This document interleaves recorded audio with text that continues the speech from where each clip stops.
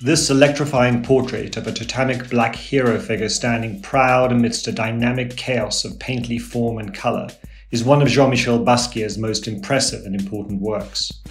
Part self-portrait, part idol, part dream image, and part nightmare vision, Untitled is one of a famous sequence of 3 large-scale paintings on the theme of the Prophet that Basquiat made in 1982.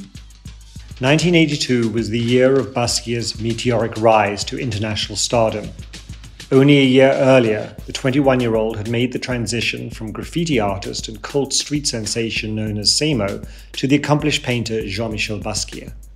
Earning a swift succession of groundbreaking one-man exhibitions, Basquiat made a hauntingly powerful body of works with subject matter that he defined as royalty, heroism, and the streets.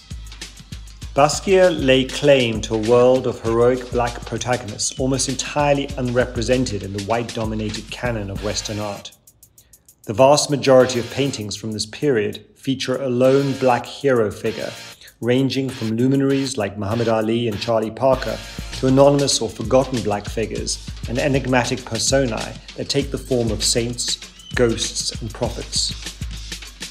Seen in a studio photograph taken in 1982 in the basement of his first dealer, Anino Nosei, the present painting is the central canvas in a new trilogy of prophet paintings.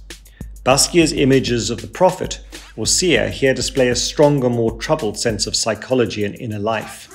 Distinctly African, their inner anatomy is also sometimes visible, as if seen through an X-ray. Basquiat can be seen here to be taking on the giants of 20th century painting.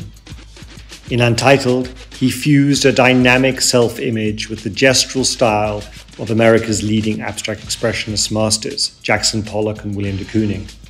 As Basquiat himself recalled of this heady moment, it was a time when he felt as if he had superpowers.